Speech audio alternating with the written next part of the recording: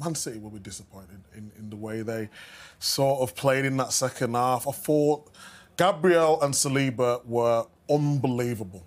To defend like that for 45 minutes in the second half against the best team in the league, it was just remarkable. Going and getting tight, dropping off, spaces, organising.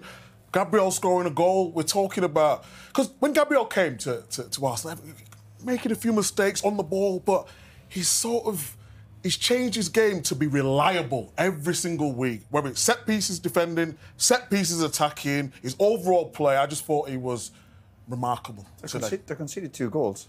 They couldn't have defended that well.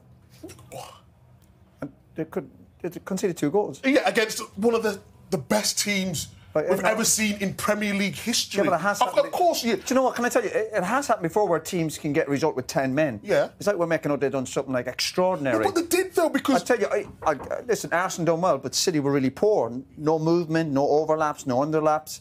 So it was more poor play from Man City than Arsenal's brilliant defending. Yeah, but we're talking about Haaland, the best striker in world. And he scored. Yes. Arsenal were brave in that first half in the way they stepped up.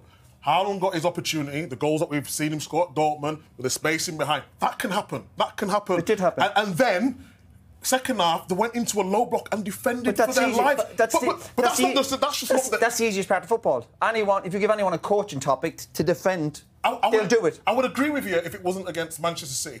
Man City can dissect anyone at any time. Well, you have to stay concentrated for the full 90 minutes. And I just thought them two did that ever so well today.